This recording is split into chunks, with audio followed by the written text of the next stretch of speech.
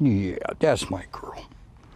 That's my girl. No, Reese Smothers is giving extra love to his German Shepherd Rennie tonight.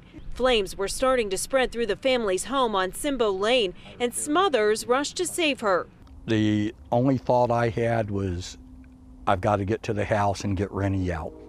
I didn't care about anything else. Nearby neighbors, Tamara and Dennis Humbert, just happened to see the flames on their way to get groceries.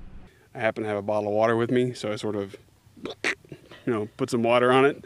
That didn't really do much. Tamara works in law enforcement. She heard Rennie barking inside. Her training kicked in.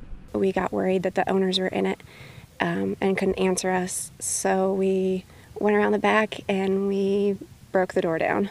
They freed Rennie through this back door. Amid all of the damage inside this home today, Smothers says he's thankful his best friend was saved. She's been my best friend aside from my wife for 9.5 years now.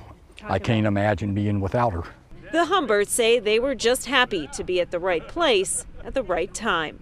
It's good to save a life, no matter if it's four-legged or two-legged. You just got to do what's right.